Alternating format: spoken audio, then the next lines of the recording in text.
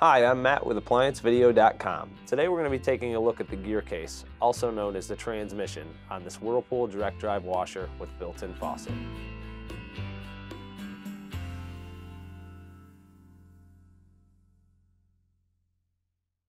Stop. Before beginning any repair, always be sure to disconnect the power to the appliance. It is also recommended to test the outlet for proper voltage.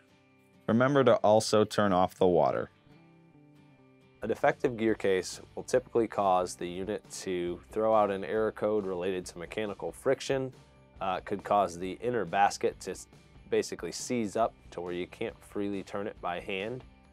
Also, when it's in a high-speed spin, the unit will sound similar to a jet taking off if the bearings go bad in the actual Gearcase. Click on the link below to view this repair video. ApplianceVideo.com guides you step by step, giving you the confidence to avoid recalls and callbacks, also saving time on repairs.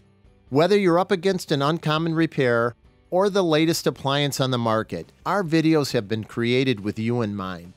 Our growing library of videos have been produced using our factory-certified technicians who have extensive infield experience over the past 30 years. ApplianceVideo.com provides high-quality repair videos that anyone can follow, regardless of their skill level. We are here to help. Click on the link below to view this repair video, and let us help you do it right the first time.